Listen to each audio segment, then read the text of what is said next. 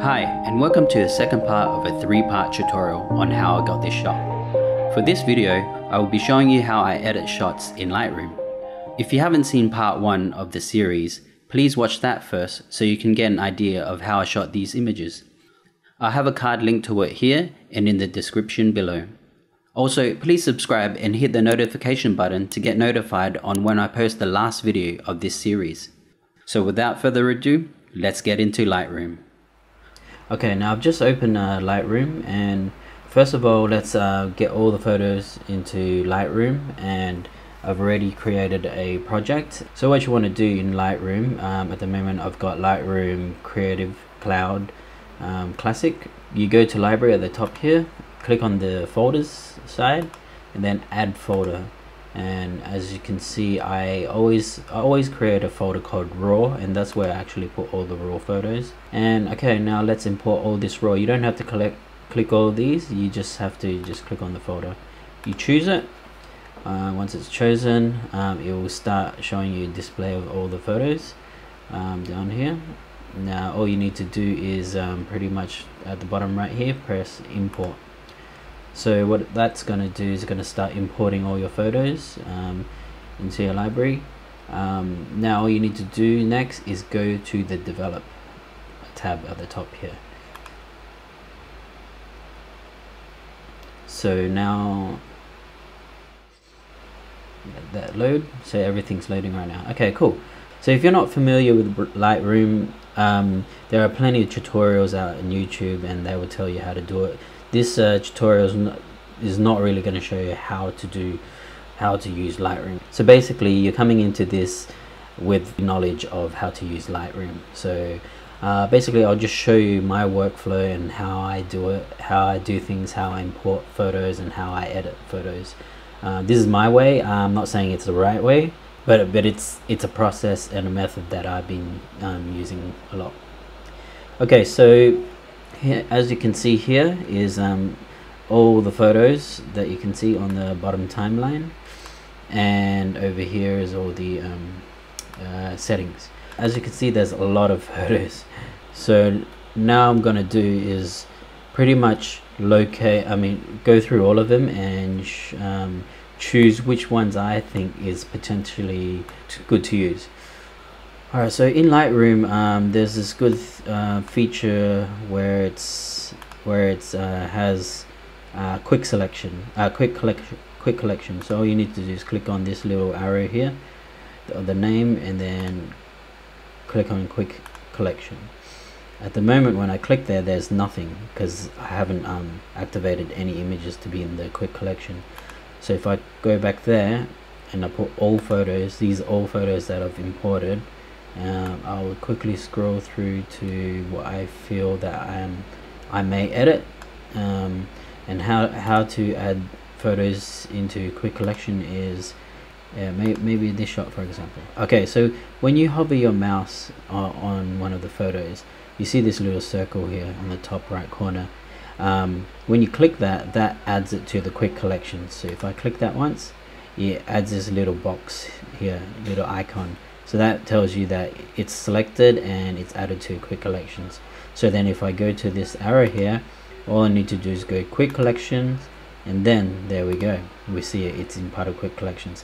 So essentially the photos that I feel is potential that I'll edit and then recompose and manipulate in Photoshop, I will add it to this quick collections. But let's do that now. I'll go back to all photos and quick collections. So let me go ahead and start finding images for the quick collections. Everybody knows that I'm breaking down. Everybody knows I ain't faking now. Everybody knows my heart's vacant now. Yeah, she hates me now. I made mistakes, but now I don't ever want to be alone. I don't really ever. Okay, so with this image here, it's okay. I don't mind the leg, the positions of the leg here, but the thing is she's looking at the camera, as well as she's not really dead center, and I kind of want her to be somewhere in the center. For now, that's what I feel like I need her to be in. So I probably won't select this because anyway she's looking at the camera.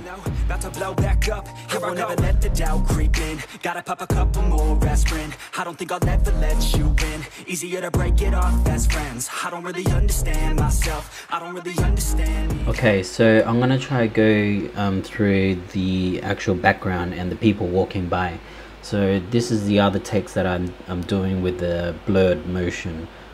This is what I want to capture, so I'm going to be selective in the shots that I want within this image. Then I can, you know, superimpose all these different images together. I think I'll be selective and you know, I'll choose which one I feel is great for composition wise. So let's go through them now. This one might be okay by itself, so that person, so I'll just select that person. Couldn't even hear me if I yelled. It's so cold outside, I'm alone, I'm alright. It's so cold outside, I'm alone. Okay, now I've selected all the shots that I feel I could use for Yuki's shots, and also I've selected the shots that I feel I could use for the foreground and background motion blur shots. And so if I click here and I go to quick collection, you can find all of the shots that I chose out of all those shots. So here it's like 24 photos in total out of 341 photos that I took. So let's go back to the 24 photos, and here you can see these are the potential shots that I feel I could use. Like, I don't mind these ones, but is it too much? I'm not too sure. But if you keep clicking, so I can see, now you can see all these motion blur shots. I'm trying to select the shots that's kind of sporadic around the photos. So left, foreground to the background, to the left, to the right side of the picture. Yeah, just trying to figure out which motion blur photos are good for the composition.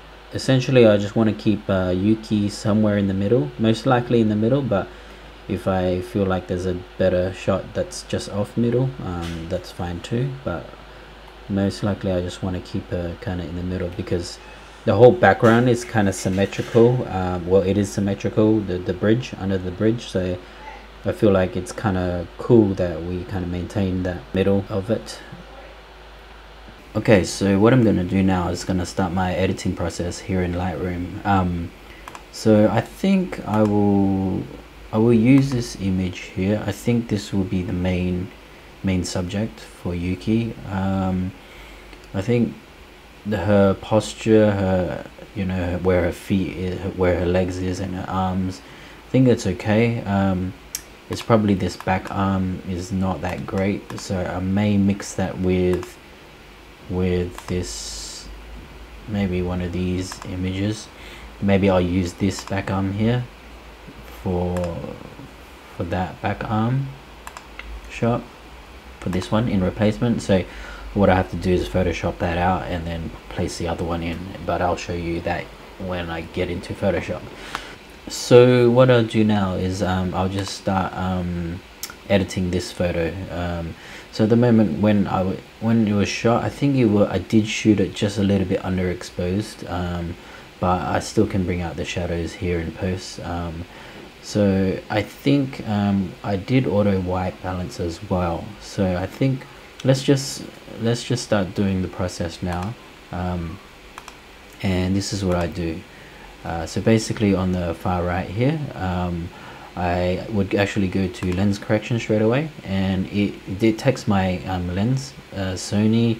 I use the 24-70 G Master lens, and as you can see I shot it at 1/800th of a second to get that stop motion, and at f5 at ISO 1000. I think the actual zoom length was 38, as you can see here, 38. Okay, so Now let's go here, let's remove, always click here, remove chromatic aberration. I mean, you may see a bit of them over here, but if you don't know what chromatic aberration is, it's almost the kind of ghosting of the edges, but usually you can find them in the trees and, you know, the edges of stuff. But this looks okay, but I always click that anyway. So that's fixed. So then I go to detail and I remove the, because by default Lightroom adds this 40 sharpening, so I'm going to remove all the sharpening first. Maybe, okay, let's just add 10 sharpening, and for the luminance this will give it a bit of a softer look. I do 20, so I think that's a good number. That's what I usually do there. So now I go to the basic tab here, and what I do is I bump exposure straight away. So let's bump it up. I keep going to, that's like one full stop. I think 1.6. so if you take note here, you see that this blue triangle here, if I keep pushing up here in exposure, I wait till I actually see it white here, and to me that tells me it's a good exposure. So as you can see here, you can actually see a lot of more of the detail here now. So I think 150 is good, 1.5 exposure. Now what I do next is I up the contrast a bit by 2, just to give it a bit more contrast, and then I go down to highlights. Now I want to bring highlights down a bit because as you can see here, the sky is like blown out. So if I bring these highlights back to maybe 100, negative 100, see how you can see more of the detail now. And let me crank up the exposure just a bit more.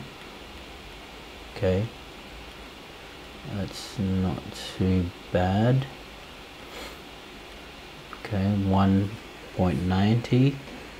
Okay, shadows, I think shadows are fine. I don't really need to bump up the shadows. If I bump it up, I think it's too much detail. I kind of like the dark look in here, so let's keep shadows as is for now. And then I bump for the whites. I just bring it minus as a little bit, just to see a bit more of the background. And then for the blacks, I'll keep it to the black. For clarity, if I go up plus 10, maybe, yeah, I think maybe it's too much. Okay, let's do dehaze, plus 10, plus 20. Okay, plus 10 is okay. And then if I give it a bit of vibrance, plus 20, then negative 10 on the saturation. So if you click on the backslash on your keyboard, you can see the before and after. So that's the before and that's the after. Before, after. Okay, so now that's what I do here. So what you usually like to do in the histogram is you kind of want to make all of these waves right in the middle somewhere. Of course it won't always be perfect in the middle, but that's where you want to try to aim for. So let's go to exposure again and maybe crank it up just a little bit more. Maybe that's too much.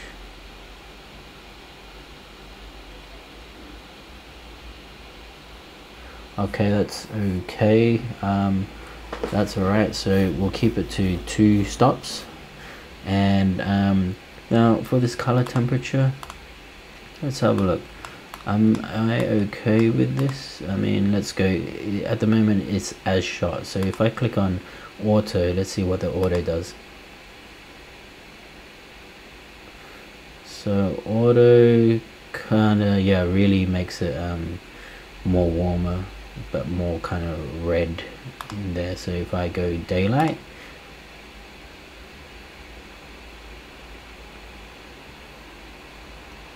okay, not that great. Cloudy, it was a bit cloudy that day as well, so maybe this cloudy work. Nah, it ends up being too warm. So that's the thing, I don't really want it to be too warm. I'll do as shot, and I like to give it a bit more of a cooler color for this feel. I feel like I want it to be more on the blue side. So here's your color temperature. This is where you adjust the white balance. So at the moment it's 5050. So if I hold shift and press down arrow, it goes down to 4. Okay, that's, maybe it's too much blue, so if I keep going down more, okay, maybe too much blue. Let's say I don't mind this. Okay, let's just say, let's stick with 4850 as a color temperature. Okay, so I'm good with this. So that's the basic, and then I don't use tone curves that much because I usually do that in Photoshop. So then I actually go to the color here, and I go to, I'm just looking at her skin tone here. I mean, I think it may be a bit too pink for me, so maybe if I I usually play around with these color options here, so maybe this magenta. So if I bring the saturation down on this magenta, see what that gives me. Maybe that does nothing. Okay.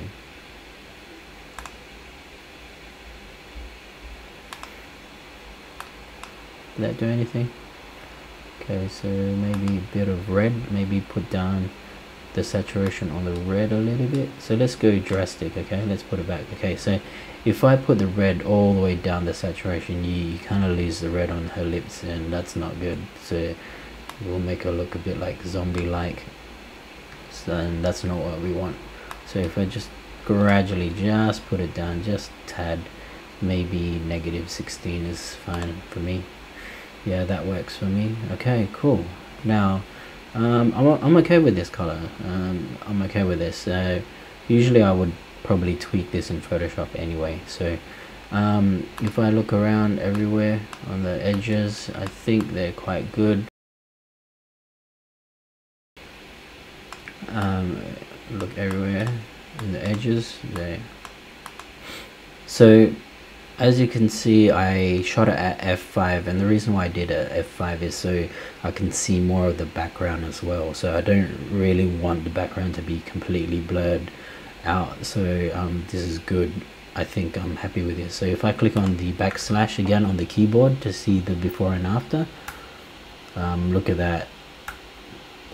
So it totally brings out the shadows, and the dynamic range on the A7R3 is just amazing, and the lens grouped with the, paired with the 2470 2.8 GM lens as well. Of course, it's going to be a no-brainer. It's going to be good. And as you can see how much detail I could pull that, even though I did underexpose it just a bit. And by default you should underexpose your shots in photography just a tad, because Lightroom can just help bring all that detail back in post, especially with the A7R3 with a massive 42 megapixels.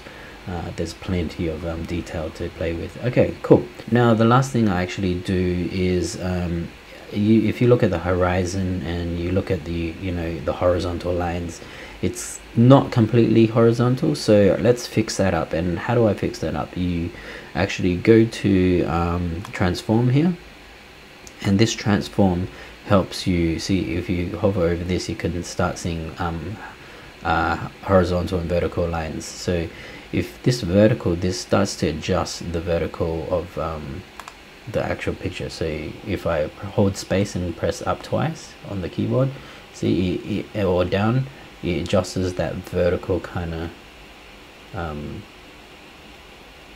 yeah, to get like straight lines, to get straight vertical lines. Okay, so if let's just go down by 3 for a bit. Now I can see that the horizontals aren't that, you know, straight, so what I'll do is I'll go to the rotate and curve that just a little bit, so by pressing down once, twice, and yeah, you can just follow. So that's at -1. Just look at the lines, you know, just follow these lines, and what you want to do is click on this constrain crop, because what that does, it will crop this whole image to where you actually see an image. Because the minute I did that vertical, it started showing a bit of white.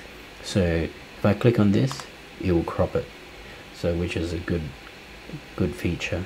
So this kind of looks straight now, which is a good thing. Yeah, have a look at this line here, it's straight, in as well as this horizontal, a little bit straight. So let me just try adjust that more, maybe kind of feel like it's off a bit. Okay, let's click out of that. So that's at -0.2. Okay, I think I'm happy with this. Now I would apply this setting to all of these other settings of where Yuki's jumping.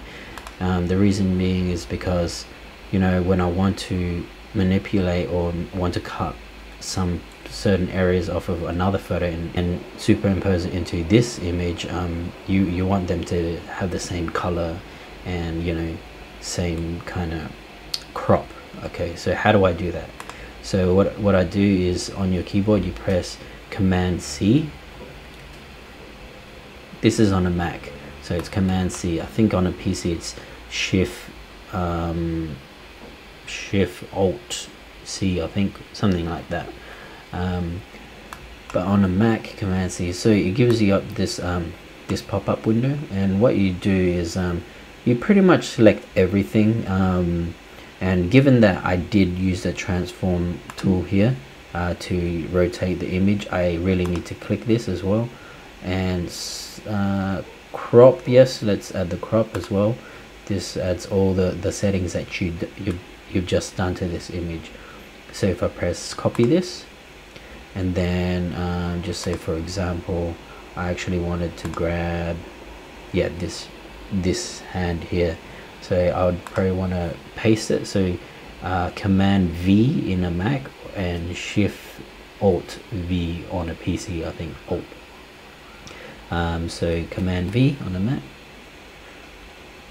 So now if you let that process, see, cool. So now what that does is it applied every single attributes that you've done to this image here to this image. If I want to remove this, I think this image here will be great, because see this part here, this is where the other arm was. So all I need to do is pretty much use this part in and then put it into Photoshop, and it should be able to replace it. So let's apply that same kind of those attributes to this image as what I did to this one. Yeah, so that's again copy, Command C on a Mac. It's select everything, copy, and then I will go and click on that image and Command V, paste. Now if you don't know how to do that, just quickly Google it and you'll find out. Okay, cool. So I think the exposure and everything of these images seem to be just right. I like it.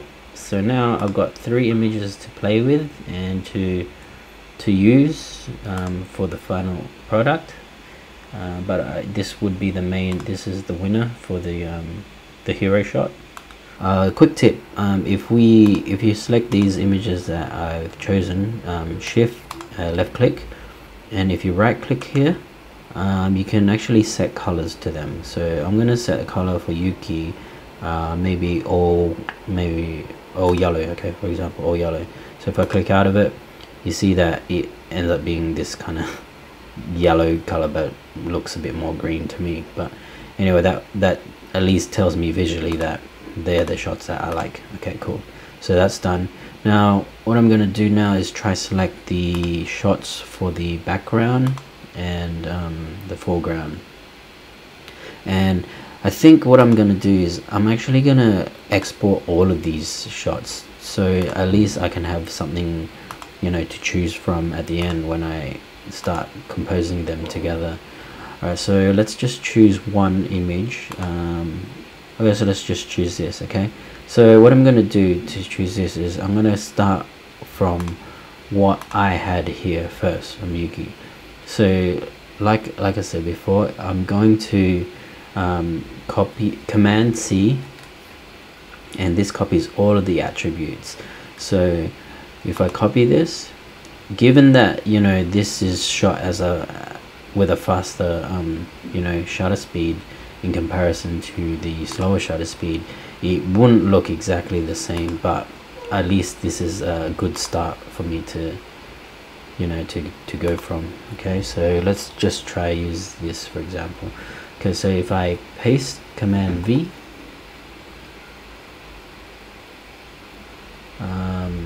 hopefully, okay, I'm hoping it kind of looks the same. So if I look at this, so what I'm going to do is I'm going to make this as a reference. So if I click on here, alright, so this is the reference photo, and I'll see these. Okay, correct. So if I just hide this, click this on the side, hide it. Okay, cool. Now you can see the colors, it's quite close, you know. I think this is probably a little bit more warmer in comparison to this. Is a bit more cooler, and it's probably a bit brighter. So let's make this a bit more warmer, I guess, and less brighter. So let's add, let's go to the basics here, and then if we go to the color temperature, if we just up arrow once, 2, 3, okay, let's shift up. Okay, that's probably too much. Shift down, then up again, maybe 5. Okay, great, 5100, and then maybe highlights, maybe bring whites down a little bit.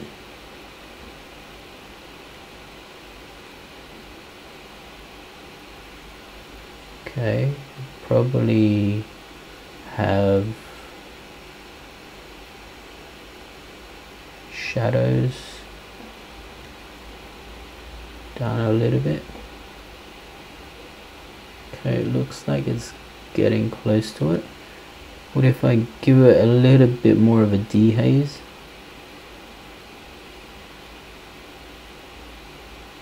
Okay, almost there, almost. I think that's pretty close, to be honest. Let's do plus 25. Okay, plus 25 is good. So now let's have a look. So if I zoom in, zoom in, great. Zoom in. Okay. So that's pretty good. It's pretty close. You know, ignore the sky because I'll probably use this main image as a sky. It's literally, I'm only getting I think the color is quite nice already. Okay, let's zoom out of that. Zoom out of that. I think I'm happy with this. Maybe it's a little bit too warm, so let's go back down a bit.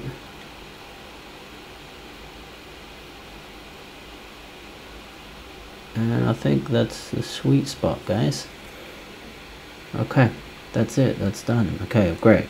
Let's use this. Okay, so I click this and I click this. Okay, so now we know that this is good, this is what I want. Let's copy this with the crop, with everything, copy, and now select. So what you want to do is click on one of these and hold Command on the Mac, and then click on the rest, right click, develop settings, and paste settings. You can't just Command V on this, unfortunately, because it will only just do one image that you've just selected. Okay, this has got some, okay, I thought there was some weird red artifacts, but it's just loading.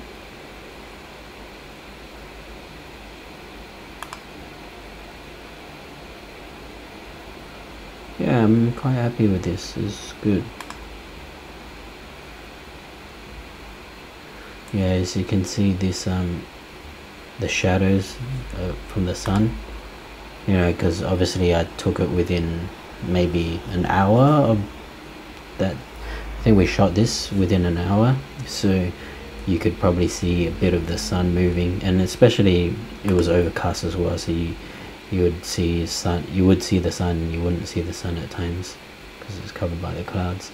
Okay, that's cool. Now let's apply it on the other ones back here. So again, the same, and then maybe shift all of that, right click, develop settings, and paste settings. Okay, alright, great. Now let's see.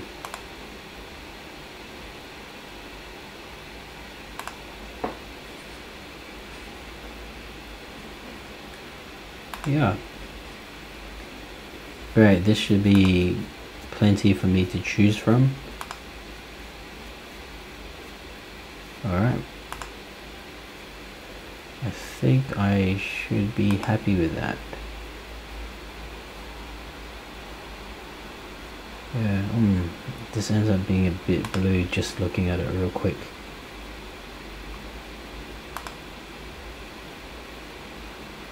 I think I made it too warm, these colors. Okay, I'm gonna have to fix that again. Okay, let me just see if we can just fix this.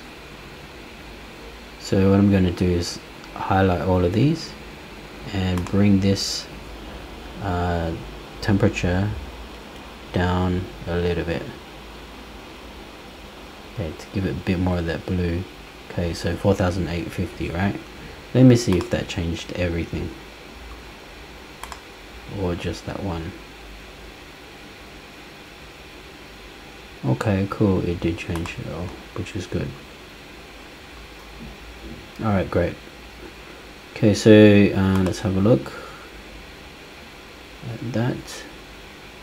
Let's do a comparison.